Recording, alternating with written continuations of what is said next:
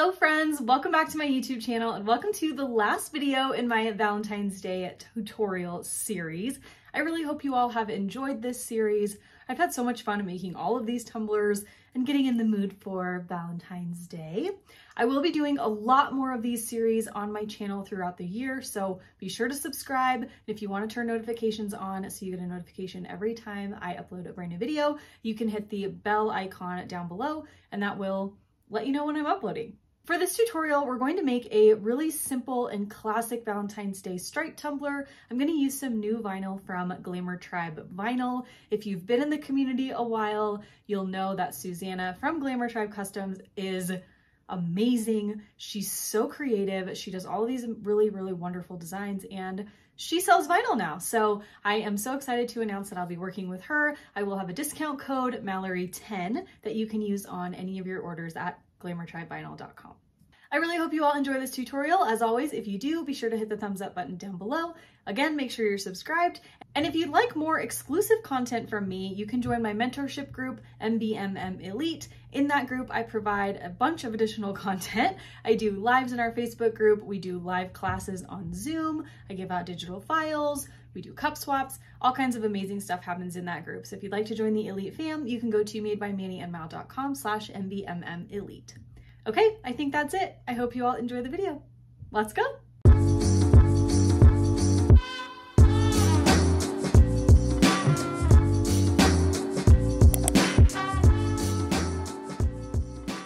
For this stripe design, we're going to use a 32-ounce plump tumbler, and then this is one that is already prepped, so I'm literally just going to take the lid off and go right into my work. So first we're going to pop off the bottom so that we can do a little booty on here. So to do that, I'm going to take a small flathead screwdriver and a hammer, and I'm going to wedge that screwdriver in between the cap on the bottom and the cup, and just basically hammer it in until it wedges underneath the cap, and then you can just pop that off. It's super duper easy. So we'll deal with that a little bit later. And now what we're going to do is measure our tumbler so that we can figure out how big our stripes are going to be. So what I want to do here is 3 stripes because we have 3 sheets of patterned vinyl, but I also want to do a little glitter stripe in between each of our vinyl stripes. So our tumbler is 10.5 inches tall and we want to do like 3 sets of stripes. So I'm going to do 10.5 divided by 3, and that's going to give us 3.5 inches. So we're going to do our vinyl stripes at 3 inches and then our glitter stripes at 1/2 inch to make things really, really easy.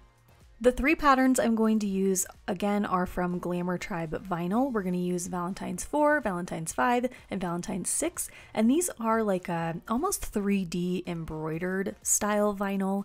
All of the colors match perfectly and they all coordinate really, really well together. And I just had to use them all on a tumbler. So what I'm doing here is measuring each of my stripes at 3 inches and just making a mark with my Sharpie. For the knit pattern, I decided to go horizontally with the knit instead of vertically. Of course, you can do it any way you want.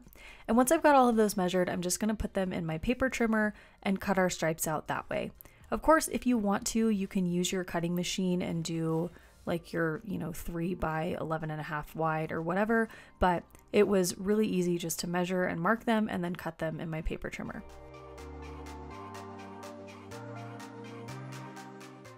So once I had my stripes all cut, I had to decide what I wanted to do with the order. I knew I wanted the knit pattern in the middle, and then I decided to do the roses on top and then the hearts on the bottom. So the way that we're going to map this out is with some 1/2 inch painter's tape. I wanted to make sure it was actually 1/2 inch so I didn't get this whole thing wrong. I got this in a pack from Amazon and I will link it down below in the description box for you. It's just really cheap painter's tape that's perfect for things like this. So starting at the bottom of my tumbler, I'm going to take that painter's tape and I'm going to wrap it around the bottom rim, and that's going to be our first glitter stripe. So I wanted to do the glitter on the bottom of the tumbler so that we have a nice continuous flow from glitter on the tumbler to glitter on the bottom of the tumbler, rather than having like a harsh vinyl ending at the bottom of the tumbler, if that makes sense. I wanted to do glitter on the bottom and then we'll work our way up. Once we've got that first 1/2 inch stripe on, we'll go in with our first vinyl stripe. So I'm using the heart pattern for the very bottom, and I'm going to cut away a little bit of the backing, as you can see there, maybe like 1 inch of the backing, and I'm going to wrap the vinyl around the cup, trying to get this as straight and as lined up as possible. Now it really doesn't have to be like super perfect, but of course you want your vinyl to be as straight and lined up as you can get it, because that'll just make this entire process easier. But sometimes, you know, you just like can't get it straight, and that's okay. You can always cut off the excess if it doesn't line up perfectly. It's not the end of the world, just do your best. Using the felt edge of my vinyl scraping tool, I'm going to push the vinyl onto the tumbler. This will push the backing away in the process, so really your tool is doing all of the work for you. You just have to gently and firmly, at the same time somehow, push the vinyl onto the tumbler, just rotating it as you can see there. And once you get around to the other side, you can cut off the excess. But I found that using the squeegee, as you guys know, you've seen me do vinyl wraps a ton of times, but I feel like the squeegee just really helps prevent bubbles and wrinkling and all of those issues that come with wrapping vinyl on cups. So that's the method I prefer, but of course, if you have an easier way or a way that works better for you, do that. Now, after that first stripe is laid down, we can take that same piece of painter's tape that we used for the bottom stripe, remove it, and place it on top of this vinyl stripe so that we can map out our second glitter stripe. Of course, if you want to use new pieces of tape every time, you can, but you can just remove that stripe at that point because you don't really need it to be masked off anymore. So I'm going to take it off and then replace it right on top of that pattern vinyl.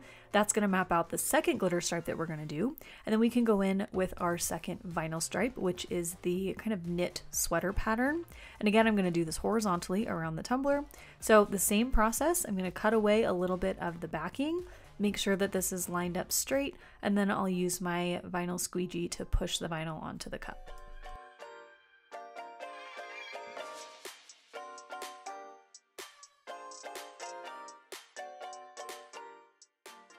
One thing I completely did not even think about was lining up the seams. So the seam for our hearts and the seam for our middle stripe are not at all in the same place. But luckily, I did a really good job lining up the seam for the knit pattern in the middle, and you really can't see it. So for this top stripe, I'm just going to be really conscious and try to line up the seam with that bottom stripe so that we at least have 2 out of 3 in the same spot. Now again, we're going to do the exact same process for that final stripe. So I took the painter's tape from the middle stripe and placed it on top of the middle stripe to mask that off. And now I'm taking my final pattern stripe, placing that on the cup the exact same way I did the other two. I'm going to cut off the excess from the seam, and then I'll take the excess that's at the top. We have just a little bit, so I'm going to pull that tightly up over the top rim to give us a really clean and crisp seam up there at the top.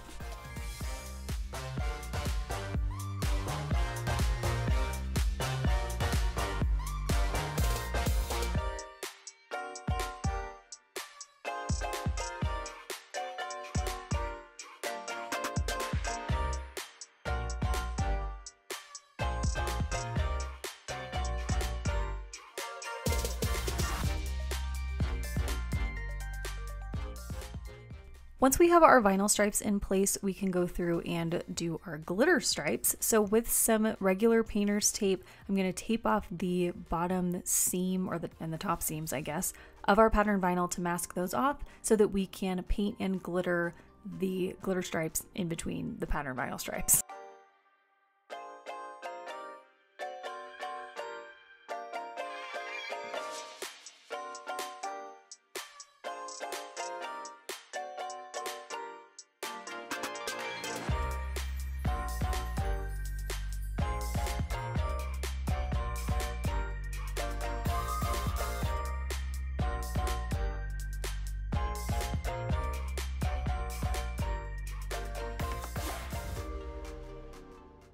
I went through my glitter collection and tried to find 3 colors that would match the vinyl like as well as I could. So I picked out Knuckles, Pinky Promise, and Nookie, all from Peachy Olive Glitters, and honestly, I'm pretty proud with how well they match.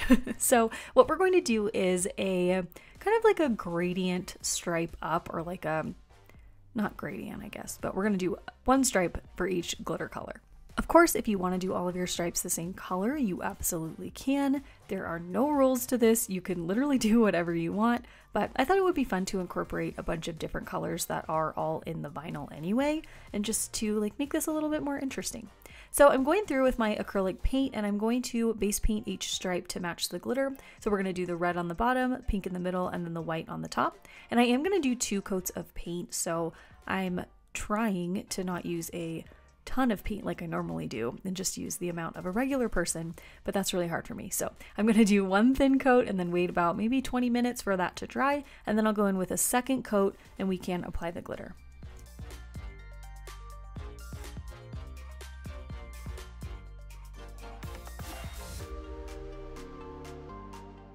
To apply our glitter, I'm going to use UV resin. This one is from Counterculture DIY. I'm just going to put a little bit on each of those stripes, spread it out with my glove, and then we'll go in and apply our glitter from darkest to lightest. So starting with Knuckles at the very bottom, I'm just going to sprinkle that all over, and I am going to do the very bottom of the cup too, like that bottom rim before the glitter booty area starts, and then we'll fill in the rest when we finish the bottom of the cup, obviously.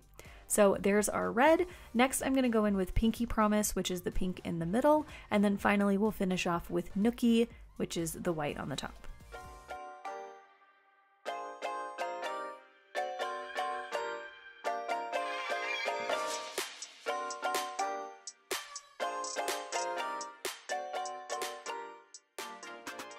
Immediately after glittering, before we cure these stripes in front of the UV lamp, I'm going to go through and remove all of my tape.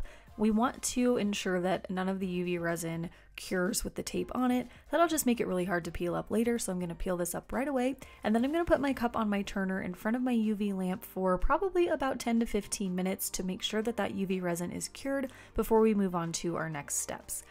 I will put a link for the UV lamp that I like to use down below in the description box. It's literally one of my most favorite things that I've bought to use for tumbler making, so I'll have a link down below for that. And once our UV resin is cured, we can move on and start to work on our glitter booty. I'm also going to use UV resin for the glitter booty. You can use regular epoxy, but I'm impatient and I just like the immediate gratification of UV resin. So I've got Knuckles mixed in with a little cup of UV resin. I've got about maybe 5 to 7 milliliters of the UV resin mixed in with the glitter. Now Knuckles obviously is the same color that we used on the bottom of the tumbler because we want that continuity. So I'm going to pour this on the outer rim of that glitter booty. And then for the middle, I mixed up a little bit of Pinky Promise, but I actually decided to do a vinyl bottom on the tumbler like at the last minute. So that all got covered up. So if you wanted to just put like plain UV resin in there to even the bottom out, you can. If you want to not even remove the bottom of the tumbler and just glitter it like normal, if you want to finish off the bottom with vinyl, you can do that as well. I just kind of changed my mind mid-design process and just went with it.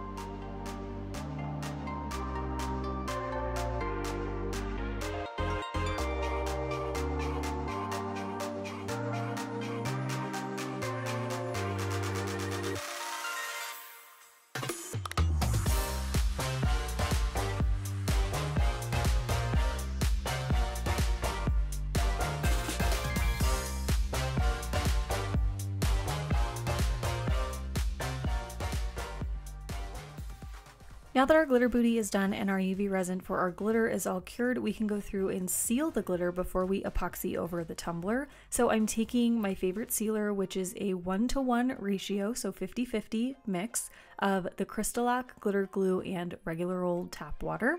And I'm just going to apply that, as you can see here, with a thin little brush, just brushing it over the glitter spots. If you want to seal your vinyl with the same mixture, you absolutely can, but there's really no point in sealing your vinyl, so I would rather just save the magic mix and only seal the glitter sections, but of course feel free to seal the vinyl too if you want to. I'm going to let this sealer dry for at least 2 hours, and then I'm going to go in and apply 2 coats of epoxy to the tumbler. I'm using my Flynn Sisters Fast Cure epoxy, so I'm waiting about probably 6 hours in between each coat, and each coat was about 20 to 25 milliliters.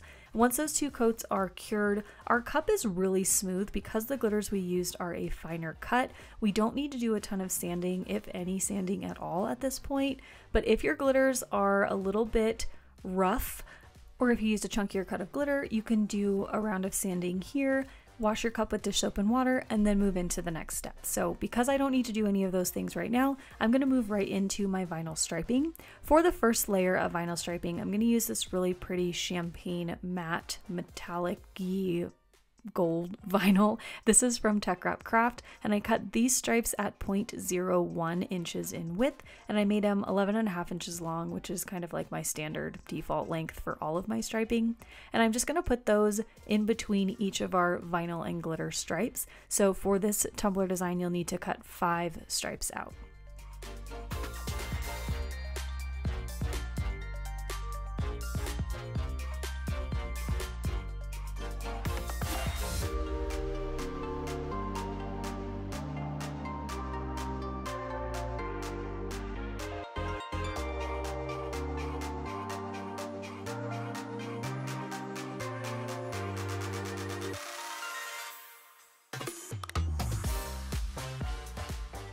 Now for a little bit of extra added detail, we're going to do another layer of striping over those champagne stripes. So I'm taking my colorful pearl pink vinyl from Teckwrap Craft, and I cut these stripes out at 0.006 inches in width. So they're just a little bit bigger than half the size of the champagne ones that we put down. And I'm gonna put those down right on top of the champagne ones, just to give a little bit of extra something. You definitely don't have to do this, but I always really love the look of like a double stripe, so I decided to do that.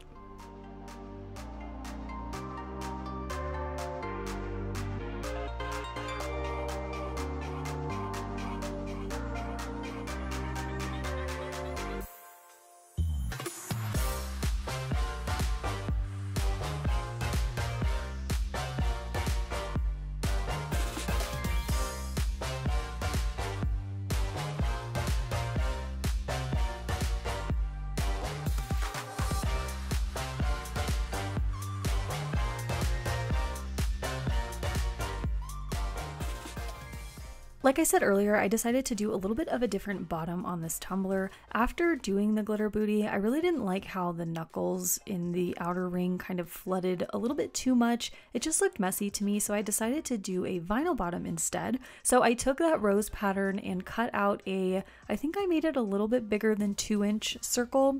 So I cut that out, put that in the middle area of the bottom, and then I cut out an outline of a circle out of that same colorful pearl pink vinyl that we used for the top layer of our striping. And I'm going to basically outline this circle to fill in that bottom a little bit more, just make it look a little bit more clean and finished, a little bit more professionally than that messy glitter booty that we had before. Now I know this is not perfectly centered, but it looks okay to me, and you know, it's handmade, so that's just the way it is. So once I had the booty of the tumbler all finished, I added my final 2 coats of epoxy, and that's it. We are all done. So here is the final tumbler design. I really, really love how this turned out. All of the colors ended up working so well together, and this vinyl from Glamour Tribe Vinyl is absolutely beautiful. So I will link that down below for you to go check out. She's got a ton of amazing and really, really unique patterns, so be sure to check that out. And don't forget to use code Mallory10 to save 10% off your purchase. I really hope you all enjoyed this Valentine's Day series. Again, this will not be the last series that you see on my channel this year. I've got so many more coming to you, so be sure to subscribe so you don't miss any of them. As always, let me know what you think down below in the comments, and I will see you in my next video. Thanks so much for watching. Love you. Bye. If you enjoyed this video, be sure to give it a big thumbs up down below. Don't forget to follow me on Instagram and Facebook at Made by Manny and Mal. You can join my mentorship group at the website on your screen. I'd love to have you in the Elite fam. Be sure to subscribe to my channel if you are not already so you don't miss any of my new videos. And while you're here, here's another video for you to check out. I want to say a huge, huge thank you to my channel members and my Elite fam members. You guys make this channel possible. Okay, thanks for watching. I'll see you in the next one. Love you. Bye.